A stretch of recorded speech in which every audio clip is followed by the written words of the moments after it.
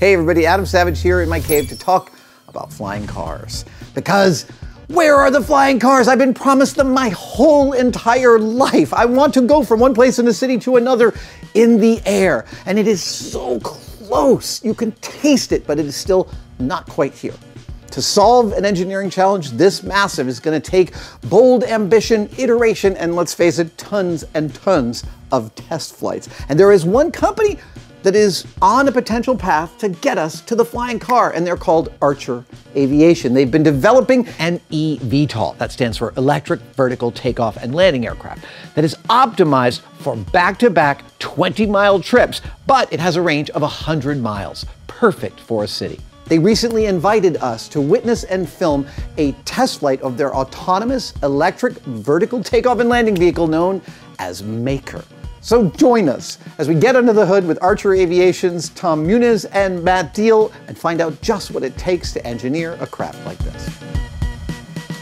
Tom, tell me about this vehicle here on our left. Yeah, absolutely. So this is Maker. This is Archer's demonstrator aircraft. Yeah. So what we're doing here is building electric vertical takeoff and landing aircraft. So if you think about today, moving around cities, right? We both live in the Bay Area in San Francisco. Yeah. You know how traffic can get, right? So the idea is we're taking technologies that people have developed over the last 15 or 20 years, and they've applied them in automotive, but we're applying them in aerospace, right? So Maker has 12 propellers, 12 electric motors, and we've put those together in this unique way to have an aircraft that can take off vertically, like a helicopter, but then after it takes off, it transitions to forward flight and flies like an airplane. So it's got the efficiency of an airplane, but the vertical takeoff and landing of a helicopter. Now, when it goes from that vertical to that forward motion, does it, because it's got a wing, it gains a whole bunch of efficiency, is that right? Yeah, absolutely. Yeah, so the kind of concept of operations is, if you look at the aircraft, we've got this row of 6 propellers on the front. So as you see them here, they're oriented for forward flight, but when the aircraft takes off, you can imagine them articulated about 90 degrees. They've got a, each one of them has a hinge and they can all ice. Exactly, yeah. So in takeoff, they're all pointed up, they all provide thrust, and then the aircraft gets off the ground. As soon as you're clear of obstacles, they start to articulate forward towards this configuration, and then the aircraft accelerates, and once you're above stall speed, then all the lift you need is generated by the wing, and we're just a really efficient electric airplane. And while that's a cockpit, no one goes in that cockpit, is that right? Correct. Okay. Yeah. So Maker is fully autonomous. So we do have a team on the ground that monitors the flights. Oh, so the team on the ground doesn't even fly the thing, they just watch what it does? Yes, so Maker has pre-programmed flight plans. So essentially the pilot on the ground clicks a button to take off, and then there's a team of engineers that monitor the data, but the airplane's executing its flight plan by itself. And you know, it has contingencies baked in if something goes wrong, and people on the ground can intervene if they need to, but big stop buttons. Yeah, exactly. Okay. Yeah, you can get into the control room and see the big stop everything button. But yeah, no, it executes the flight plan totally by itself. And the reason for that is we're going fast, right? We're doing new things, so we don't want to take any unnecessary risk, right? And that's like a cool thing about technology today, right? We don't need to put a pilot in the aircraft to do these sorts of things. Now, you have a lot of experience in this space, the VTOL space. Can you tell me about how you got started in this area? Yeah. So I was super lucky to get involved in this really early in my career. So before joining Archer, I worked at another eVTOL company that was started in early 2010.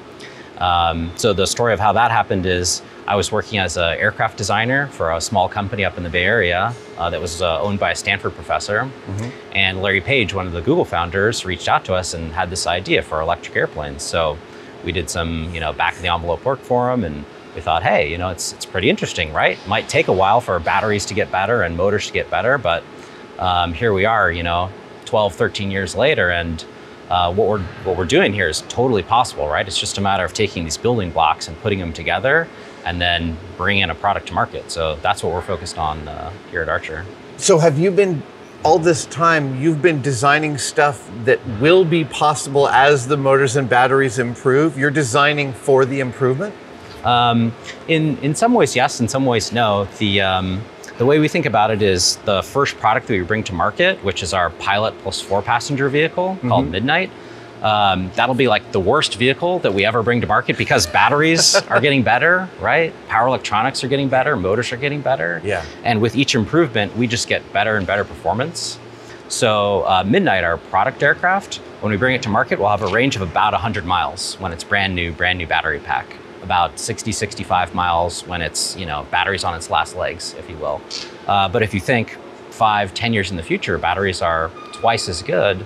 Now these airplanes can fly not just twice as far, but actually more like 3 times as far because we keep a lot of energy for reserves in the battery pack. So it's not like we, run it down until it's on fumes. Sure, fair enough. Yeah. Now, given that it's a plane, there's tons of redundancy built into this, right? Yeah. I know that plane systems often have 2 and 3 versions of every system. This is no different. Mm-hmm. Yeah, exactly. That's another one of the really cool advantages of going electric like this is if you compare this to, say, a helicopter, right? They typically have 1 or 2 really big gas turbine engines and, say, 1 big main rotor system. Mm-hmm. So what that means is there's hundreds of parts where if they fail, it's a catastrophic event for the vehicle. But since we can distribute the propulsion and the powertrain around the aircraft, we're able to have these really high levels of redundancy and no what are called critical parts, like the parts where if they fail, it's just game over. So Maker has 12 propellers, 12 electric motors. Any of those can fail and the aircraft still flies totally fine, like full capabilities. So we actually have 6 batteries as well. Any of those can fail, the aircraft still flies normally. So really, it's the electric propulsion that lets us get the safety up to a place in line with commercial airliners, right? Which is what we think is required to really launch a product like this, right? And get public acceptance. Do you get noise reduction out of the increased number of propellers? So not quite. We have designed our vehicles to be very quiet. It's not so much from the number of propellers as much as the design of the propellers. Like if you think about helicopters today, in many ways they can fly the same missions that we're flying, but why don't they? Because nobody wants a helicopter to land in their backyard, right? Or next to their house. Well, I want a helicopter to land in my backyard, but I am unique. Yeah, you and I would, but yeah, my neighbors wouldn't, I would. What you're seeing here with this little curve is both a feature to increase performance, but also to reduce noise. If you imagine what these propellers are doing when they're spinning, they're basically like little wings, right? Yeah. And they're just generating lift like a wing would. Mm-hmm. And so every wing that's moving through the air generates a vortex, right, off the tip of the propeller, where the air is spinning around from the high pressure side to the low pressure side, generating this like tornado, right, that comes off. So if you imagine that happening in a propeller, right, it's like this helix that's formed coming off the propeller tips. So there's a wake shed from this blade and, this blade's kind of spinning forward so they interact. So it hits the vortex from the preceding blade. Exactly. So if you imagine this like helix of wakes, right? So what this geometry does is essentially moves the vortex from this forward blade a little further downstream from this blade. And that both reduces the kind of load or impulse that this blade sees to reduce noise, but also to increase efficiency. I feel like I knew intellectually how much wing design had to do with fluid dynamics, but it wasn't until this moment that I kind of grokked just how much. That's amazing. And then so when we were talking about low noise, the other thing we do, and probably the most important thing, is we spin the propellers more slowly than, say, a helicopter main rotor, because if you imagine the speeds at which this tip of the propeller blade is traveling, it can be very high, right? And as you get closer and closer to the speed of sound, you get like local areas where this flow is supersonic potentially. Right. And that's like super loud, right? All the shock waves that are generated. So we keep the propeller tip speeds very low, and that keeps the sound so that it's not like the wop wop of a helicopter, but more just the air rushing over the surface. Wow. I am curious how ready the public is to jump in these. You must be talking to people and finding out their appetite. I've always wanted flying cars. I'm so excited that they're almost here. What is the public's appetite for autonomous robotic flying vehicles? Yeah, so that's a great question. And I think nobody really knows the answer, but I'll tell you what we think, right? So the first piece is we don't actually think it's autonomous to start. Maker's an autonomous aircraft, but it's almost impossible to certify an autonomous aircraft for operations in the US today. And even if you could, public acceptance would be kind of tough, right? Here, go sit in this robot airplane, it'll be fine. We've tested it a lot. I mean, maybe, right? Like you and I might do it, but maybe like my parents wouldn't do it, right? So the product that we're bringing to market, Midnight, is a piloted aircraft. So it'll have a pilot up front and then 2 rows of 2 seats in it. Yeah, I mean, we think having a pilot is an important factor in making people comfortable. But also, we have a partnership with United Airlines, where they're interested in connecting their passengers to long-haul flights with vehicles like this. If you imagine you're in the city, right, downtown San Francisco, and you got to fly out of SFO, how cool would it be to check in down by the marina and zip down to SFO and then hop on your flight to DC or wherever you're going. So we are literally designing to the same safety standards as a commercial airliner. And the safety standards of a commercial airliner are insane. Yeah. I mean, I just remember having been up close and personal. And so you guys are holding to every last bit of that level of strength and deflection and flexibility. Yeah, and so to put numbers around it, what we're designing to is all of our critical systems can't fail more often than 1 in a billion flight hours. So this is a product. This is a product to supply a service. And it's a service that at this point is a very small niche market, but you guys are looking to expand it. Is that correct? Yeah, I guess the way we think about it is there's this really great opportunity to get people like out of cars and off the ground and into the air to relieve congestion and just make it easier to move around. I love that out of cars and the next thing is into the air, because that's where my brain goes. Yeah. No, but seriously, I mean, if you're sitting in like a traffic jam on the highway, right? And you look up in the sky, if you're near a big city, you might see like 1 or 2 airliners, but there's really a lot of space there, right? Yeah. And with technology today and the ability to really safely control and automate vehicles like this, right? If you think about, go down to the local electronics store and you buy a drone, right? And it's amazing how capable they are, right? The idea is, wow, how could we, again, leverage these advancements in electric propulsion, apply them to a new sort of vehicle that can make people be able to move around much more quickly, safely, effectively through the sky. So are you also modeling how that service would be rolled out, how people would actually execute that service? Yeah, great question. We spend a lot of time on that. And that's really kind of the backbone of the whole company and how we chose the aircraft that we're developing. So we started with looking at how people move around cities today. We used publicly available cell phone tracking data that shows where people are going, what time of day, et cetera. And then we looked at, hey, which of those trips could we potentially address with the vehicle? And if so, what sort of vehicle do we want? How far does it need to go? How fast does it need to go? Because end of the day, the name of the game is saving people time, right? If it takes you longer to fly somewhere in one of these, it's probably not likely that you're going to take it. But if it saves you time and it's accessible and it's affordable, which again, it can be because of the electric powertrain and simplicity, then it's like a really compelling product, right? So some people think like, oh, are you talking about the Jetsons, right? We get that a lot. And I mean, who knows, right? If you think far enough into the future, maybe it is something like that. But if you're more like pragmatic and think more near term, it's in many ways, it's just like a helicopter 2.0, right? Except it's lower cost, it's much safer, and it's much quieter, right? Well, I'm coming down here. I know that I'm talking to folks who built an airplane from scratch, and it's a product, it's a new object. But I hadn't thought that you were also building a whole service industry also from scratch. In order to utilize this. That's amazing. Yeah, there's a whole other side of the business on that as well, right? So I focus mostly on developing the aircraft and manufacturing the aircraft, but our mission is to both sell vehicles, but also operate them ourselves, right? So you could imagine a future where you get out your phone and you book yourself a trip from downtown San Francisco to San Jose for a meeting or whatever it is, or to SFO to get your flight. So, yeah. In the same way that like some of the mapping software, which began as scrappy little folks trying to get you where you want to go as fast as you can, now have to accommodate for their own traffic they're generating with their software. You guys are thinking of a future way past just like a few of these in a city, but how they interact when there's multiple product lines, hundreds of people using these, hopefully. Yeah, absolutely. And it'll be a phased approach, right? Sure. So, we're going to market with a piloted aircraft. It'll be flown just like a helicopter or another airplane is flown today. The pilots will call ATC, right, if they need to land at the airport.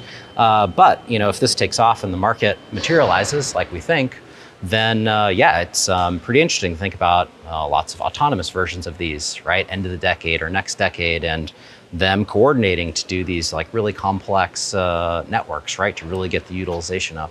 So Maker here is a prototype. Yes. But eventually you guys want to make thousands, tens of thousands of these, I'm assuming. What does that pipeline look like for manufacturing? Yeah, that's a great question.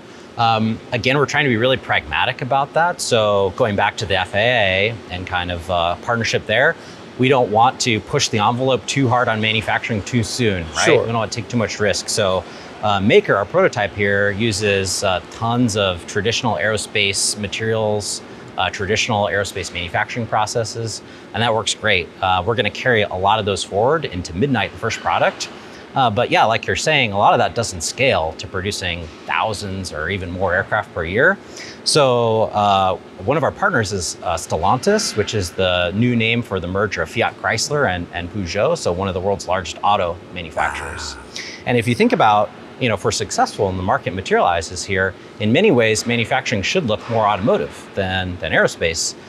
So we work with them quite a bit on design for manufacturing, setting up our factory layout for this aircraft production, right? Industrial engineering, those things that they're really skilled at to set ourselves up to be really successful to ramp up manufacturing long term here. Amazing. So bringing the safety factors of aerospace engineering, but the cost-effective factors of auto engineering. Yeah, exactly. And it's interesting, in aerospace, the volumes are just traditionally low, and that just drives you to like different techniques, right? You do a lot of inspection of everything, right? And in automotive, you make so many, it's just like not possible. So you need to design the processes to have like inherent quality inside them, right? And moving towards that in a very incremental but safe way is a super cool challenge that we're focused on. What's fascinating about it to me is it's so much more than just designing a simple product. You're also having to design its market and its manufacturing. None of those exist yet, so it's all coming out of whole cloth. Absolutely. And I'm an airplane guy, so I love the airplane part, but honestly, it's almost the easier part compared to everything else, right? We'll be rolling out to the pad, doing another envelope expansion test today. So we're right in the middle of our forward speed flight envelope test. So when I say flight envelope, what I mean is there's a certain range of conditions that we know how the aircraft performs because we have test data there. Right. I mean, I know this is your job and you guys are spinning this up all the time to gather this data, but it must be a thrill every time you spin it up. Yeah, absolutely. This is the 6th full-scale aircraft like this that I've worked on, but it's like just as exciting every time. Really? Like the first flights are just as exciting. Every time I come down here and get to see one, it's I'm like an airplane guy, right? So I just love it, right? It's so awesome to see these things fly.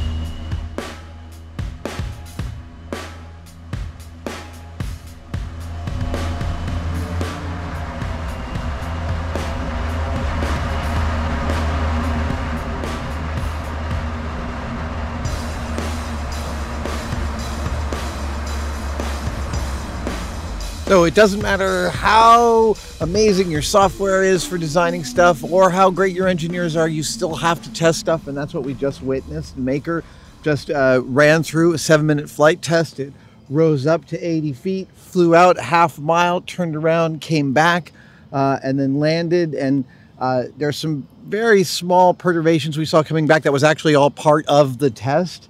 What blows me away is it's just, you can kind of tell there's no pilot there. It just rises up and its stability is just something. I mean, watching it rise off was very precise. It was neat to watch. I think we're about 1,000 feet from there. Impressively quiet for what we just witnessed.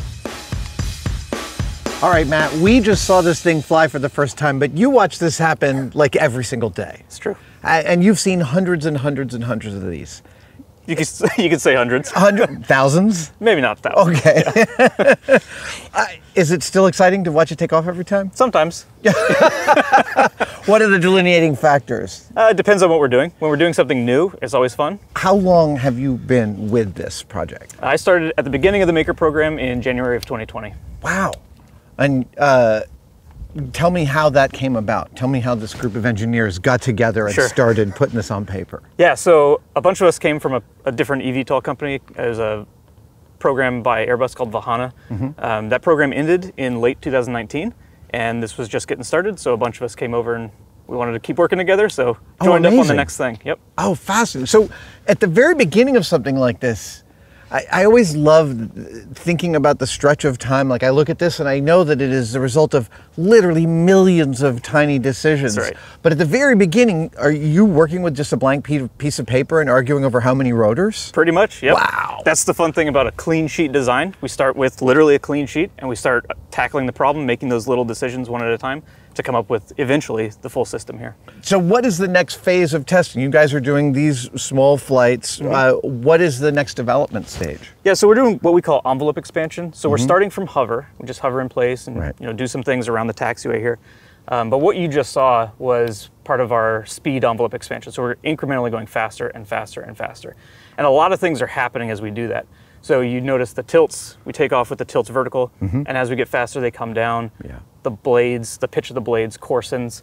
So that's why we take it off piece by piece, so that anything doesn't look right, we can always come back to a slower speed and keep the aircraft safe. And with each of these tests, every time you're adding an increment, you are monitoring all the systems really carefully to see if anything's different or changing. That's right. And before we even get there, we simulate it, right? So we know what we think we're going to see, and we know what we saw at the previous speed. Yeah. So we expect to see the behavior pretty similar, and if anything looks off, we knock it off, come back home. Have you had some spectacular differences between the simulated test and the actual test? I wouldn't say spectacular. Okay, good. But it is a good thing. But there are definitely differences. It's order of magnitudes of oscillations or things like that. It's pretty much what you expect between simulation and the real world.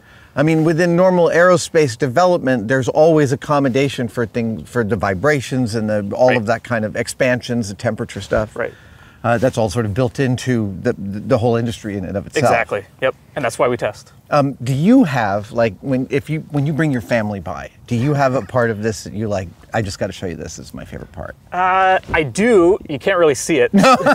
So the inside of these forward hubs. Yeah. There's the variable pitch mechanism. It's for the blades. That's right. It's beautiful. Really? Oh, yeah. What makes it beautiful? It's a very simplistic design with very little mechanical slop. And does it adjust the pitch on all of them simultaneously? All these blades, yes. And so, can you describe it to me? I want to see if I can understand it in my head. I mean, we might have to cut it later for the secret sauce. Oh, sure. I don't want to give away anything. Oh, so it's your proprietary design for the pitch adjustment. Right. Oh, that's neat. Yeah. Oh, that's really cool. So it is, and it's very little slop. That's right. Which is shocking given how much force it's under. Exactly. And that's hugely important because all of our models about how much thrust we're producing rely on very accurate knowledge of the pitch of those blades. And reducing slop. I mean, the temperature is going to change too at speed and under all sorts of different circumstances. Sure. So there's lots to account for. Oh, that's cool. I hope we can keep this in the video because I love this kind of talk. So how close is the next iteration, Midnight, which is already being developed? Yes, that's right. Yep. How close am I to being able to be a passenger in Midnight? Well, before you can be a passenger, we need to get type certified. We're looking at 2024 for type certification, and at that point, we'll start entry into operations. It'll be pretty low rate, but somewhere in the 2024, 2025 timeframe. Wow. So even when I think your definition of fast is different than my definition of fast, because that seems like a long timeline, but I realize for a piece of aircraft that cannot fall out of the sky, that is probably an incredibly tightened timeline. That's right. Tell me about this V-tail. So this accomplishes the functions of both the vertical tail and the horizontal stabilizer that you may see in other more common general aviation aircraft. But it's the same idea. What we're looking at here too, we have 3 independent rudder vaders. So that's the rudder and the elevator combined into one control surface. And we have 3 of them for redundancy. So we could lose one. They're all independently actuated. Lose one, or it could be stuck hard over, and we'd still be able to control the aircraft adequately. Does the increased number of them give you, like if they're all working, does that give you extra control options? Not really, not with this aircraft anyway. So we use them all together. So when they're all, they normally function together. But the whole goal is redundant, redundant, redundant. That's right. That so much of this can fail and it still stays up. Exactly. That's amazing. Yep. I have to say, for me, just watching that first hover and then literally how it just literally stops in the air, I found it took my breath away. Great. Matt, thank you so much, man. Thank you. It's a beautiful machine. Thanks. Thanks again to Archer Aviation for making this video possible. It was thrilling to watch their machine fly, and even more thrilling to think about the future that it portends. I mean, I've been promised a flying car for almost my entire life, so to see one, it is easy to get lost in the excitement and think, there is the future. But I talk to the teams and I am reminded that it is all about people. People not just making a flying vehicle, they're also building a market and a manufacturing system for being able to make this thing at scale. That's all really exciting to me, the personal element. So thanks for bringing me out, Archer, and I can't wait till I can take a flying car.